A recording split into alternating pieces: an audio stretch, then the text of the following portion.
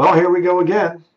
YouTube took down another one of my videos exposing Steven Anderson and Tex Mars, who's dead and in hell now, for their ties to the Vatican and attacking the Jewish people.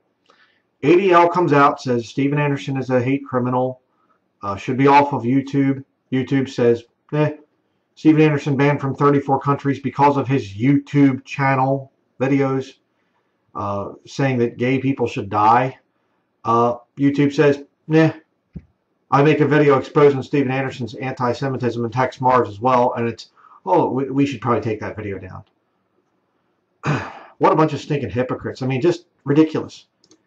Here he is. There he is.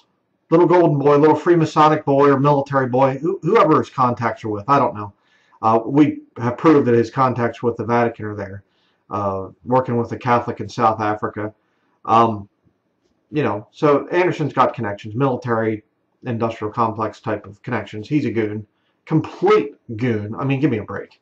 I've known Christians that have, I knew a brother years ago that said he was going to suicide his channel because he was getting tired of YouTube. This is many years ago. And he came out with a bunch of videos and said derogatory things about, sodomites. And it was just, bam, his channel was gone. Anderson can stand up in the pulpit and he can yell and he can scream and say they should be killed. He can praise the death of gays down at the nightclub, whatever, there in Florida.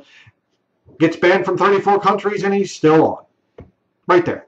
And Baptist preachers that will be in hell. I'm sure he has quite a few lists of those that are not part of his little satanic movement. The guy's not a Bible believer.